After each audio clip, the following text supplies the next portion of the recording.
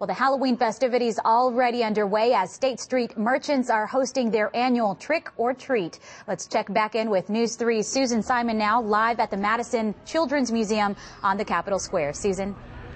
Thank you, Maria. It looks like Freakfest has already started. These are folks waiting to get into the museum.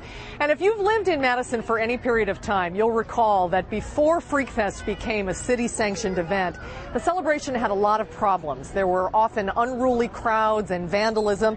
But as you mentioned, Frank Productions and the city stepped in. They turned it into a gated event that you need a ticket to attend, and the problems really decreased. And today, Mayor Dave said he's hoping to build on that success for the 6th straight year. Well, I hope so. I think so. Of course, we'll be vigilant. We'll have enough police officers there just in case. But, it's been 5 years now and things have gone so smoothly. So I'm feeling pretty good that we've turned the corner. A lot of the things that we needed early on, we don't need anymore. And it's really become a fun music festival with costumes. And so, we're just hoping people come down, have fun, and be safe, and it'll be a great night. Let's hope so. The gates open at 7 o'clock tomorrow night, and the tickets are $10. Maria? Looks like a lot of fun. Thanks so much, Susan, for that report.